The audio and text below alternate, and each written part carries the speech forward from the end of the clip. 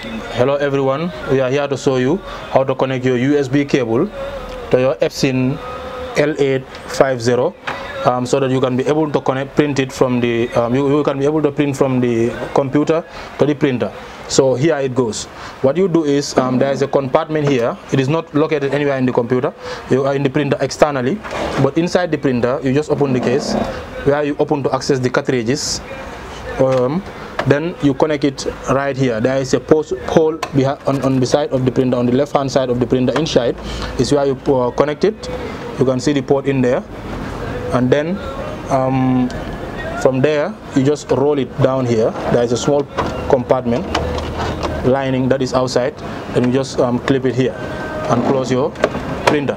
Then you can use it to print from your computer. Thank you so much. Cheers. This is AS Multiply, designing, printing, and computer services.